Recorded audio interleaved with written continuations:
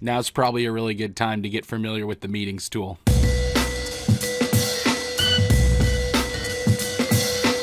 Hey, what's up everybody? How you doing? It's Max again here with another video. I figured I'd make an in-depth video on how to go and set up your meetings link inside of HubSpot. I'm going to share a couple of tips and tricks that I use. I'm going to explain what some of the different features are, and we're going to dive into it. This is one of the best things that you can do to manage your time effectively and stop having to go back and forth via email for days trying to figure out when the best time is to meet for an hour. So hopefully you'll find this video helpful. We're going to get into it right now. All right, cool. So let's go ahead and start setting up the meetings link.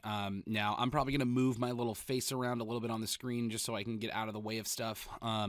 But first thing you need to do before you build your meeting link, when you go and do it for the first time, it's going to walk you through connecting and integrating your calendar. So if you have Google Calendar, or you're using Gmail, or if you have Outlook 365, you should be able to connect those calendars pretty easily. It's really, you just click a couple of buttons, you authorize an account, and you do it. It's pretty simple. I already hooked my account up, so I'm just going to go off the assumption that you've hooked up your calendar already to this point. It's super easy to do. If not, there's a knowledge-based article in the description that I'll put in there. It'll show you how to do that. Now, let's go ahead and start setting up our meeting link. So to get to the meetings tool, you have to go up into sales and then go to meetings. All right, I've already got a meeting link built here, but we are going to build one from scratch, and I'm going to show you how this works. So let's go ahead and hit create meeting link. Now, quick note here, you can do personal meeting links or you could do team meeting links. I'm going to be building a personal one today, but I want to at least tell you what these team meeting links do. So I'm going to go ahead and click on team. You have two options here when you're making team meeting links. Either one, you can do a group availability, or you can do a round robin availability. What group availability means is basically you're connecting a bunch of other people's calendars to this one meeting link, and you're only going to be able to book times where every single person is available and all of those people will be on the calendar invite. So a good example is, let's say for instance, you're a sales rep and you want one of your customers to be able to book time with you and your sales engineer and another account manager at the same exact time. You could build a team meeting link with those three people's calendars on it. When someone books with you, it's at a time where you're all available, and that calendar invite gets sent to all of you, okay? Round robin availability is a little bit different. What happens here is, let's say you have a team of sales reps, right? They all have different availability on their calendar. And if someone's booking time, you may want to take this meeting link and put it on your website so that people can just book any available time that any of your sales reps has, and it will book the time with the sales rep who's available at that time, essentially. So it still only books a one-on-one meeting, but it uses team availability, essentially, okay? Feel free to explore these on your own. They're pretty easy to set up. I'm going to hit cancel here, though. We're going to come back, and we're going to create a personal one. So let's go build a personal meeting link here. So I'm going to go create meeting link. I'm going to hit personal. Sweet. Now I've got another meeting link open up in the tab up here, so I'm going to kind of show you what affects what as we go through it. But you'll notice when you're building out your meetings link, you have these four tabs. You have details, configuration, availability, and form questions. So this is the details page here, okay? There you do a couple of different things. One, you can set a photo that you use. So if you want to put a beautiful picture of your face here, you can totally do that. But the first thing it prompts you to kind of fix is this meeting headline here. Now it's going to default to just say meet with and then whatever your username is in HubSpot, but let me show you where this actually shows up. So I'm going to go and look at a calendar link right here. This is where this text shows up, right up here at the top. So what you may want to think about is what is this meeting link for? Is someone booking a demo? Is someone booking a consultation? Is this internal for your colleagues to use so you wouldn't write any of that stuff there, and maybe meet with whatever your name is totally fine? Just think about what this meeting link is going to be used for, okay? I'm going to go ahead and just pretend this is a free consultation, right? So I'm going to say book a consultation here. And what's going to happen is when I make this meeting link, that's what's going to show up at the top of the screen over here, okay? Now, the next thing you have is the meeting name, all right? This shows up in a couple of places. One, back when we were on that previous page and it shows all the different names of your meetings, That's where the meeting name is actually going to show up. The other place this is going to show up is whenever you insert a meetings link somewhere, it'll basically dump this text in hyperlinked to your actual URL for your meeting link. Okay, so keep this just pretty simple. I'm just going to say book consultation here. I hope I spelled that right. Okay, cool. Now here where it says meeting link, okay, I'm going to actually change this and just make it easy and just call it consultation. This is the actual URL that the meeting link sits on. Note that right now it says app.hubspot.com. You can opt to switching this to using your actual domain if you don't want to use the HubSpot domain. So you're not locked into that. You can change it if you want to. It does require a paid version of the sales tools, okay? You can't do that with the free version. Now, meeting type here. If you set up different meeting and call types in the settings, you'll see them inside of here. This is just for reporting purposes, okay? So if you do any sort of reporting on meeting or phone call types, you can select it here. I don't really think this is going to be something that the end user actually sees in the calendar event. This is like purely for reporting purposes only, okay? Now down here you have the duration. This might be one of the most important parts of this step, okay? This is how much time you are offering to someone, okay? So if you want someone to book an hour with you, you can just give them the option to book 1 hour. If you want to give them the option of booking 1 hour and a half hour, for instance, you can add that as a second duration time, okay?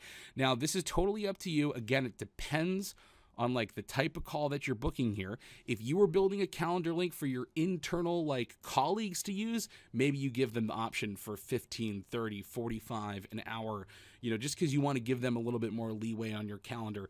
But if this was a customer, maybe you want to limit those calls to 30 minutes, or maybe you want to make sure you have a whole hour with them. So you could be a little bit more direct on what durations that you offer here. Just think about how much time you want this person to book with you if they're using this link and the specific reason they're using this link, okay?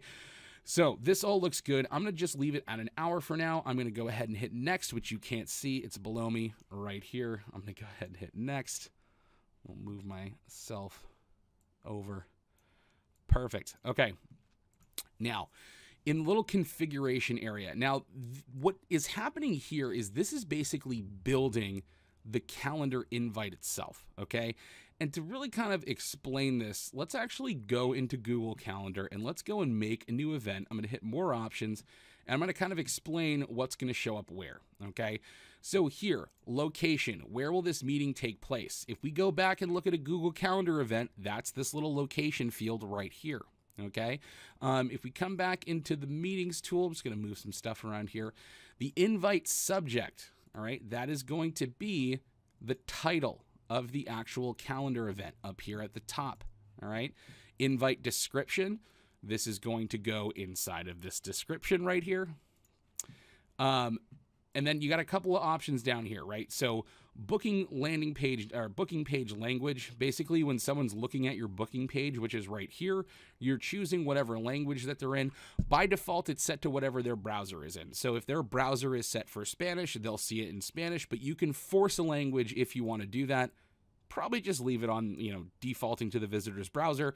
That way it's kind of the safest way of doing it, all right? Now down here at the bottom, you have the option for setting up different email notifications, right? So the very first one that you see basically says the second someone books with you, it's going to send them an email right away, okay? Now you can turn that on or you can turn that off. Maybe if you turn it off, it might be because you want to set something custom up through a workflow, which you can do if you want to, but this is basically just the quick version.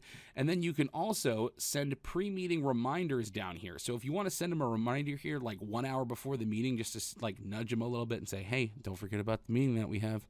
Make sure you show up. You can do that. Again, you can always do this with workflows and things like that too, but this is just a nice, easy, quick way to set it up. All right, so that's configuration. So I'm gonna go ahead and like set something up here. Let's say, for instance, I'm gonna be meeting over Zoom, right? And there isn't really a physical location. I'm just gonna type in Zoom here for the location.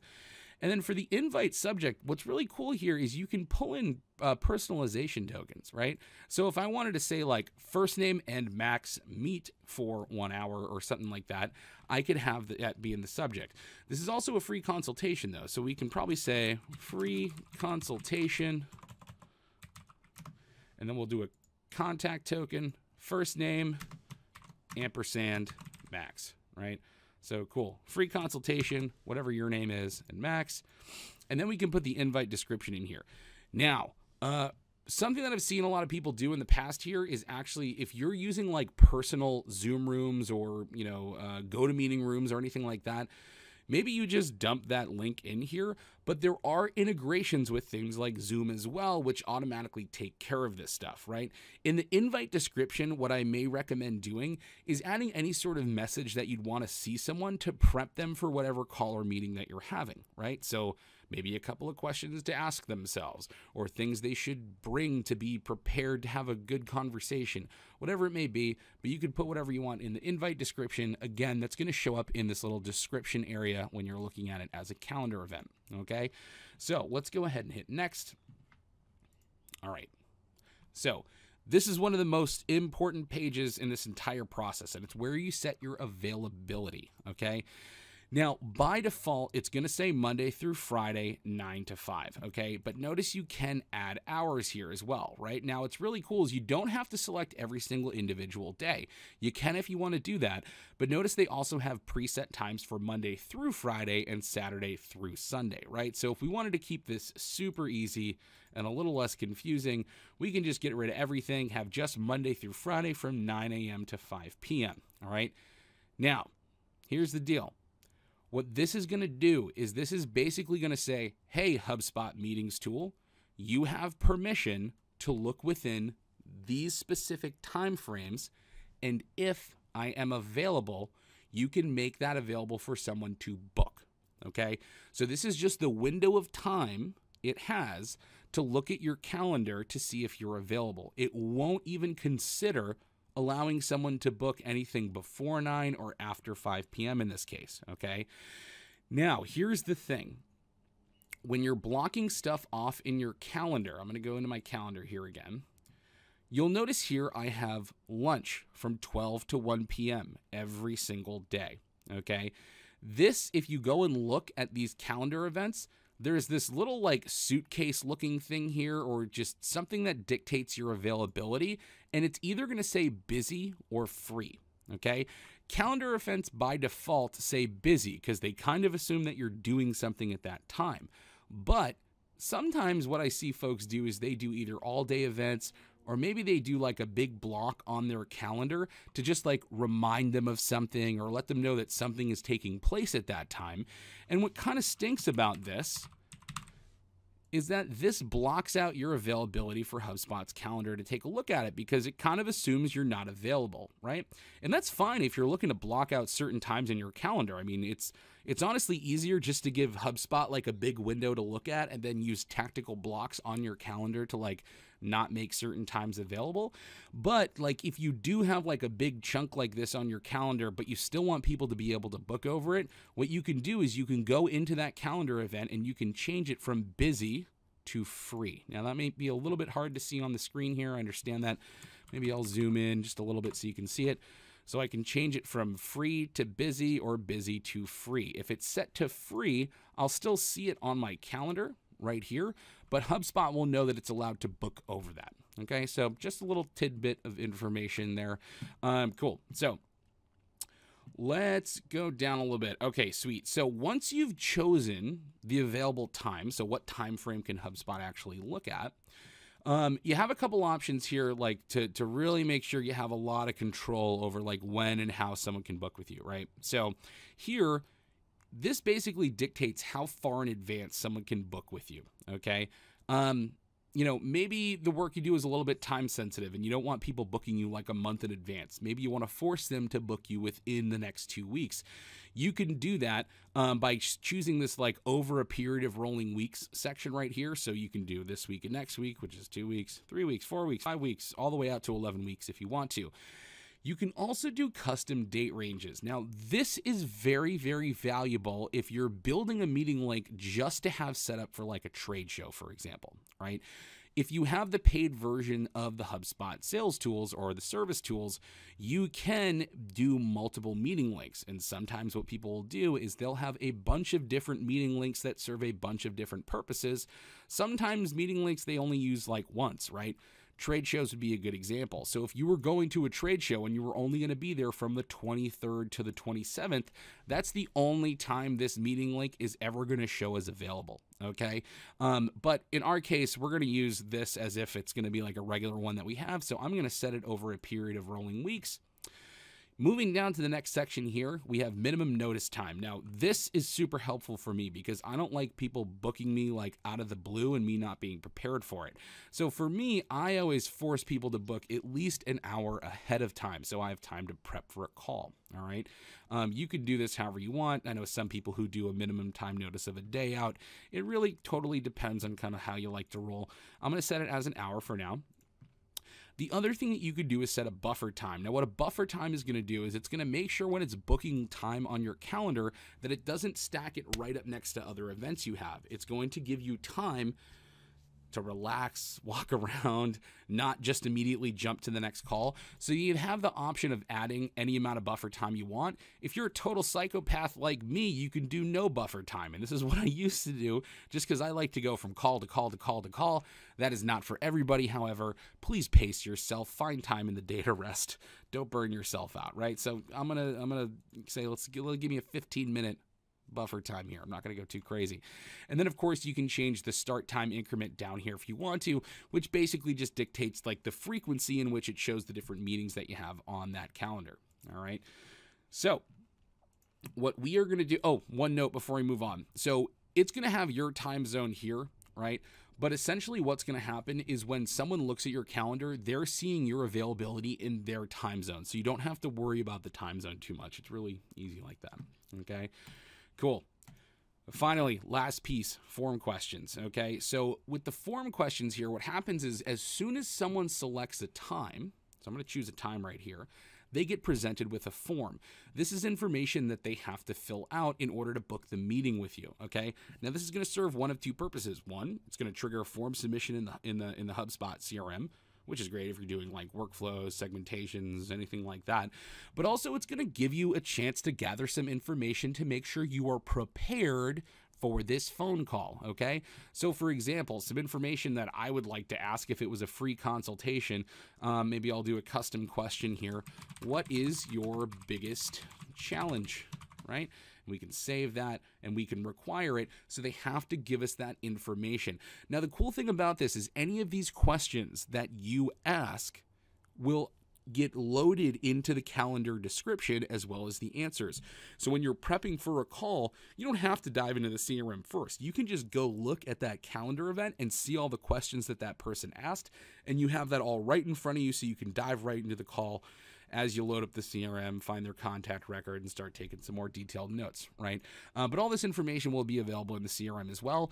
Note that you can either add a custom question, which just gathers some text, or you can ask them to answer a question based on a contact property, okay? So if I wanted them to give me like their date of birth for some reason, I can go ahead and do that, all right? And that will update the date of birth contact property inside of HubSpot, okay? I'm going to take that off because that's super creepy. We don't need it, all right? Now, once someone actually fills the form out, you have the option to either display a default confirmation page, which I'll show you what that looks like right now. I'll just fill this out. Cool. This is the default confirmation page. It just says booking confirmed. It gives the time. It's all well and good. It's actually, great. It's pretty easy to use. The other thing that you can do is you can redirect to another page. Now, if you've ever built a conversion path in HubSpot, which is a call to action to a landing page to a thank you page, this would be like a custom thank you page. So instead of going to that default confirmation page there is, if you want to build a custom page that has some custom text on it, maybe has a little bit more information on like what to do between now and when your call happens, you can totally do that as well. I'm going to keep the default for now. The other thing that you can do is you can pre-populate fields with known values. So just like a regular HubSpot form, when someone comes back to a form and we recognize that user, we can automatically fill in any information that we have based on their properties and what questions are getting asked on the form. You can also do that with the meetings link. The other thing that you can do too is if you already have all of that information that you're asking for a particular person booking time with you, you can choose to skip the form altogether. calendar, and they'll basically choose a time. It'll automatically submit for them, and then they're on your calendar. They don't have to fill out another form. This can definitely come in handy if you have customers that you're constantly booking time with. Maybe you're some sort of account manager or someone who is in customer service or customer success or something like that. It can kind of get annoying for people to fill out forms over and over and over again. But like, if you do have to ask, someone like, what is the nature of the call? Maybe you do want to have them fill it out. It's kind of totally up to you, but you have the option to skip it altogether if you want, as long as you have the information. All right. Also down here, if your company needs to be GDPR compliant, you can flip that on as well. It'll add some consent check boxes on there, and you'll be well protected from that. Cool. So I'm going to go ahead and hit save changes, and that's it. Now, here's the thing. You have two options when you make a meeting link, okay? One, you can either take this link and copy it and paste it into like your email signature or something along those lines. The other thing that you can do too is you can embed it on your website. Something I want everyone to be very conscious of, however, is if you deal with a high volume of leads, you may not just want to make meeting links like publicly available to just anyone to book, right? Your sales rep's time is valuable. So sometimes you may want to like hide this behind like a traditional form where someone actually like requests a consultation. Then you do a little bit of lead qualification. And if they are a good qualified lead that you want a sales rep to reach out to, then maybe a workflow sends an email with a link to the calendar, and do more of a request process versus just anybody and everybody gets a meeting. Because if you deal with a high volume, that might not be the best use of your time. Either way, everyone's going to be a little bit different. Some people want to book as many meetings as they possibly can. Some people want to like do a little bit more due diligence before they allow someone to just grab time on their calendar willy-nilly. All right, cool. So let me go ahead and close this. But anyway, that's how you create a meetings link. There's a number of ways to get meetings links like into emails and different things like that. I'm going to be making a couple of videos like later on about sequences and lead handoff workflows that might be helpful to watch. That will definitely include thinking about how to use your meetings link. Anyway, I hope that was helpful for everybody. I just wanted to get that video out there because I know now more than ever we're going to be meeting virtually. So it's really important for everyone to get a really good, deep understanding of how this meetings link tool works. But hey, if that was helpful, drop a comment. Let me know if you have any questions about the meeting link, or if you're trying to set it up in a weird situation, and I'll do my best to help you. Have a good one.